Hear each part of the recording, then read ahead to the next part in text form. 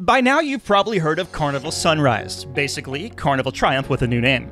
And with that new name comes a lot of new enhancements, but first, let's rewind. At 101,000 tons, Carnival Triumph was launched in 1999 as a Destiny-class ship.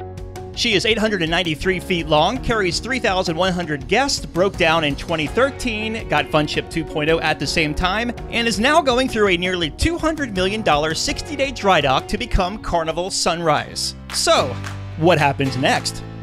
In early 2019, the ship will leave New Orleans and head for a dry dock in Spain, and it's there she'll dock as Carnival Triumph one last time.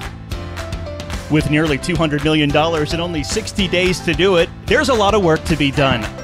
Some of the new additions will be new staterooms, including those suites with floor-to-ceiling windows, an Ocean Plaza-like concept, a Guy's Pig and Anchor Smokehouse, Cucina del Capitano, Fahrenheit 555 Steakhouse, Bonsai Sushi Express, a RedFrog Pub, Piano Bar 88, Java Cafe, Limelight Lounge, a revamped Liquid Lounge, and outside areas including SportsSquare with a ropes course, WaterWorks, a revamped Serenity area, and an expanded spa and shopping area.